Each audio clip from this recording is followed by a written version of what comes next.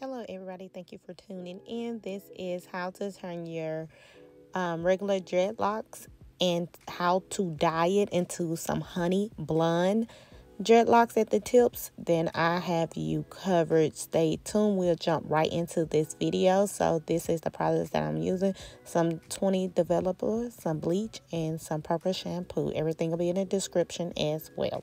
I start off by putting 3 scoops of the bleach into my bowl, and I'm just showing you right here how much bleach that I am putting into this bowl at this time. And then after I do that, I get my 20 developer, and I'm just showing you that. And if you want your hair a little lighter, you would use a higher number developer, but he wanted more of a honey blonde, so that's why I'm using a 20 developer. And I used 2 scoops of that, but later on in the video I'll be showing you that that was not enough because it wasn't pasty enough, because you want it kind of like the consistency of some cake mix. So I added some cake frosting, so I added another cap full of the developer. So now you see it's kind of more like cake frosting right here, and I'll just be showing you that. So yeah, 3 scoops of powder and 3 scoops of the developer. Now right here I'm just grabbing some foil. This was some pretty long foil. I did not realize how long this foil was, but I wanted to make sure I had enough space when doing his dyeing process. So I'm just getting 6 sheets out right here, and then I'm gonna split those sheets individually into halves, and I'm gonna split it down the middle to create 12 sheets of foil, because I'm gonna be needing that in the dyeing process as well. So I'm just showing you how I done that. And then the next thing you want to do is just start sectioning off his hair. I'm just using those rubber bands to get one side out the way, because I want to work on one section at a time. So I can section off 6 on the right side and 6 on the left side, with a total of 12 sections. You can have more or less sections. It depends on how you want to do this. I did 12 sections. I thought that was probably small enough to actually dye his hair pretty well and not too much hair into each foil. So I'm just showing you that I'm grabbing that bleach with that developer mix, and I'm just applying it to the foil.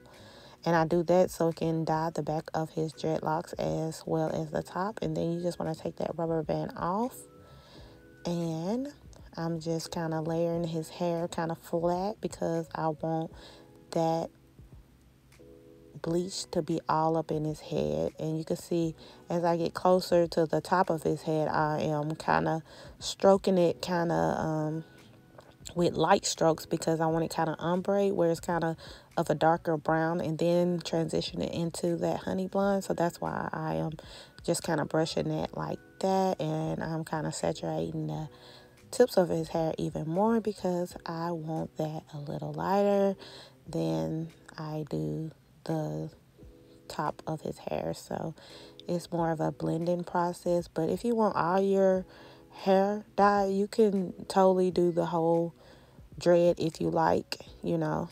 And once again, I am just using that foil to cover it up, but make sure you're having a lot of airflow still, where the foil is not too tight, because if the foil is too tight, it will have your hair kind of like frying, burning, and then it won't even look right, and the color won't even come out evenly. It'll be more brighter than you expected.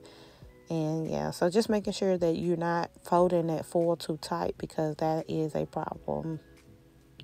So I'm just working on another section of his dreadlocks, and I'm doing the same process. And that's why I'm turning the brush like I did, to give it the ombre look of darker brown transitioning into the blonde.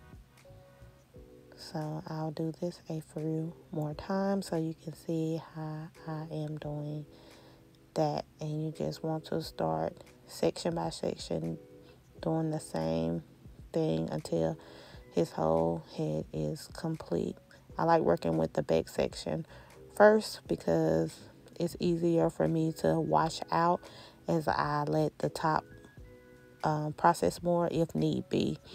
So right now I'm just checking in. It's been about 15 minutes and his hair is already the desired color that we were going for. So I'm just getting a wet towel and just kind of just getting that product out of his head, that bleach, so it can kind of stop the bleaching process. So I'm just getting as much as I can out, but I will soon be going to wash his hair. So I'm just, after I wash his hair completely out, I use this purple shampoo to kind of tone his dreadlocks down. And after that, this is the finished look. This is how his hair is looking. And like I said in this video, I won't be just dyeing his hair, but he also want a 2-strand twist. And we'll be doing that as well. He's going to a gala tonight, so he wanted something new and different. And so we went with 2-strand twist as his hairstyle of choice. So right now I'm just showing you how I 2-strand twist his hair. I am just twisted each dreadlock to the left, and then after I twist each dreadlock to the left, I will crisscross it over to the right, creating a 2-strand twist on his dreadlocks. And I'll do this a few more times so you can see what I am doing. And after I complete that 2-strand twist, I always grab a rubber band to secure the end of his hair, and I make sure that it's not super tight, but secure enough, you know, to hold in place. And right now, of course, I added some shine and jam to the root of his hair. Every time I've been doing his 2-strand twist or his retwist lately, I've been using the shine and jam, but everything that I use will be in the description box, so you can check that out if you like. And just a disclaimer, I am not a licensed hair dyer or anything like that, so this is just my opinion of what I use to create his the color honey blonde on his dreadlocks. So this is my opinion only.